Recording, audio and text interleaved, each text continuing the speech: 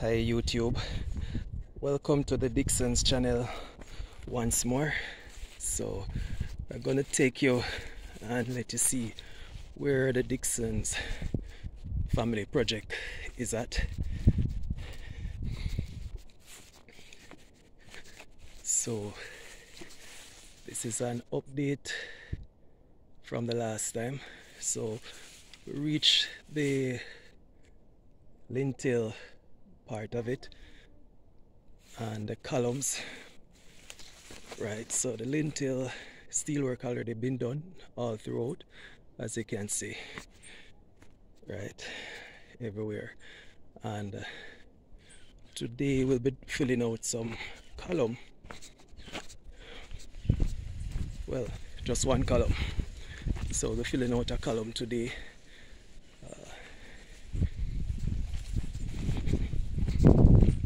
So these steels, those are cut for the lintel, the tie on top of the lintel, well, to bend and tie on top of the lintel. So here's the front portion of the house, and as we walk inside,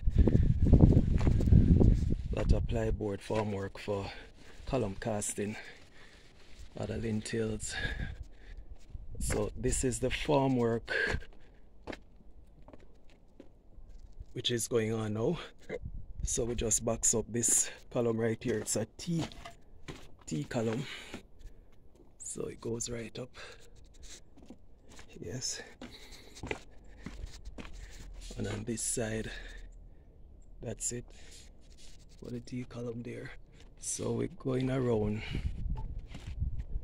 just show you inside where we're at. So all these columns and lintels, they all need to go up to cast up, so we're doing them pretty shortly, and we're trying to keep this video really short. This is the bathroom lintel. As I said, the steelman has already passed through, done his part. Mason man did his part, so it's just a cast of the lintels, as I say. Now which we are doing the columns first, and we'll go ahead and do the lintels. So we're mixing up the concrete up this side.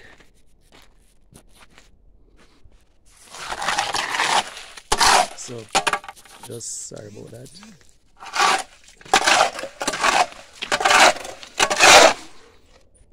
And we move from there and come over here. So we're gonna be carrying them up and throwing them inside. So this is how it looks. So the ratio that we're using is 1 cement to 6 bucket of sand to 5 bucket of gravel. Give you a hard dynamic look. So we start pouring in. Not sure if you can see inside here, but I try to get it without losing my phone in there. And imagine what that would be. So we start filling, we almost reach the top. So we're just going to continue now and pour in the rest of the concrete.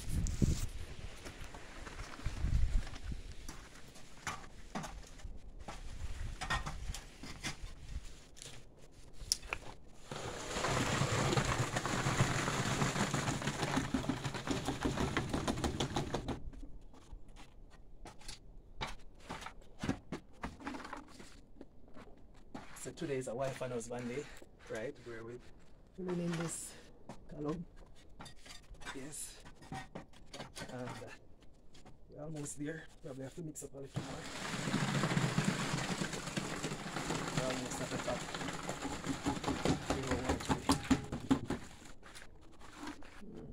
Yeah. Alright, now just need one more bucket.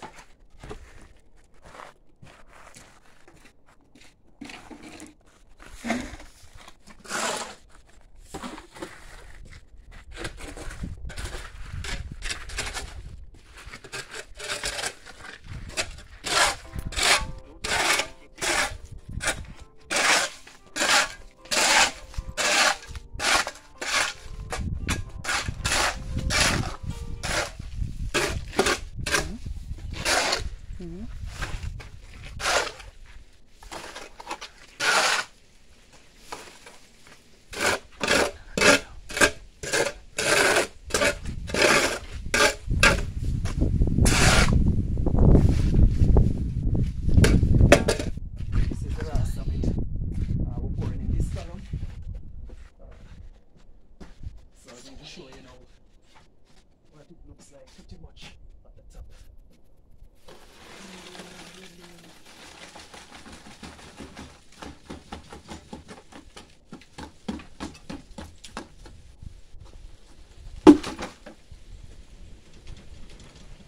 Just roughing up the steel cage so the concrete can sit properly down in it, and the steel is in the correct position from here. So the steel sitting actually 2 inches away from all the block, and the cage, the board cage.